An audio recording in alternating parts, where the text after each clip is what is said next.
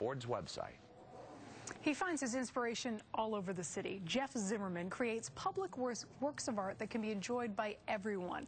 And you don't have to look far to find his work. Take a look in tonight's Your Chicago. On a hot summer day, hundreds walk by this mural in the walkway to Oak Street Beach, probably unaware that it was this man who spent many a long day creating it.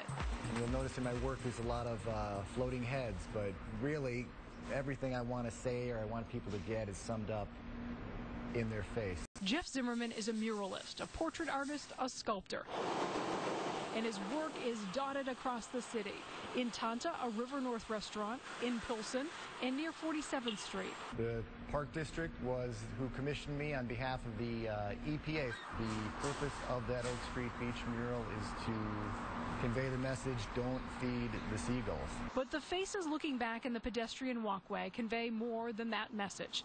They are actual passersby who Jeff stops and asks to pose for him, like this man we spotted walking through. They're just everyday Chicagoans. Everyday Chicagoans, and it turns out that over the years doing this, that the people that I choose end up being these exceptional, interesting people. Jeff started painting in 1996 when a local church asked him to try his hand at painting a mural.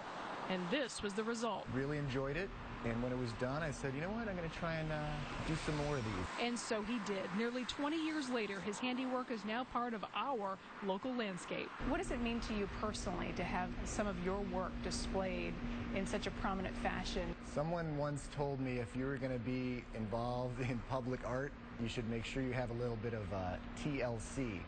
And by TLC, they meant tangible, lasting contribution.